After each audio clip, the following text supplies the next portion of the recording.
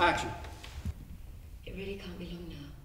The three sisters really grow up in this series. There's still a little bit of spiteful, you know, nagging at each other. The sparks fly again between Mary and Edith, which is great fun to play, and I completely understand why she did what she did, even though it's trying to destroy her sister. She has so much more freedom. There is no direct rules of you can and can't go here, and she's able to speak to people far more freely instead of waiting for someone to come and visit. There are people there all the time, and it's a place of work. There are still scenes where Mary is sat in front of the mirror. And I think there's not quite as much as the first series, but she is quite vain, and I like it that he's kept that side of her character. She's quite aloof.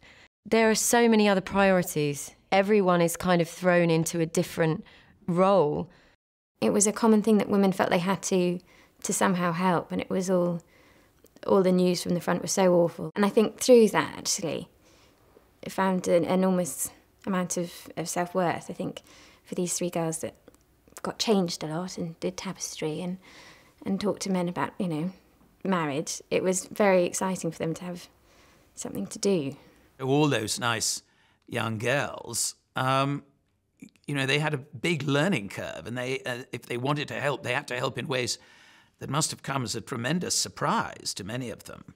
Mary she's quite reluctant to get her hands dirty at first. Edith and Sybil seem to kind of take to it very quickly. And Edith, surprisingly, she does so much for the soldiers, and everyone's really surprised by that. Edith finds a kind of role. I mean, in the first series, she could never really find who she was. You know, she has this very charismatic elder sister and very committed younger sister with all her causes. And Edith is sort of stuck between the two, really. But in this series, she finds what she's good at. She's on her own and she's away from the sisters. She's not being compared. And she's useful. So I think she has a bit of fun.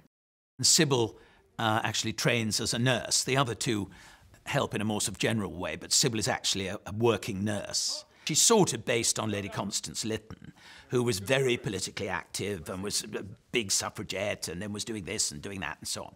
She's modern in her thinking and in her reasoning and beliefs and everything like that, I think. She doesn't know what to do, but she knows she needs to do something. And through the series, she finds what it is. She finds nursing and feels useful from that. Mary is very headstrong and unable to accept that she can't have her own way. But of course, coupled to that is she cannot be pitied. So it is impossible for her to show Matthew the extent of her continuing love for him, because that would, for herself, make her feel weak. She can't let him go. He's kind of hardened, I think, by the war, has become much tougher, and Mary doesn't really get anything off him at all. I think he's the love of her life.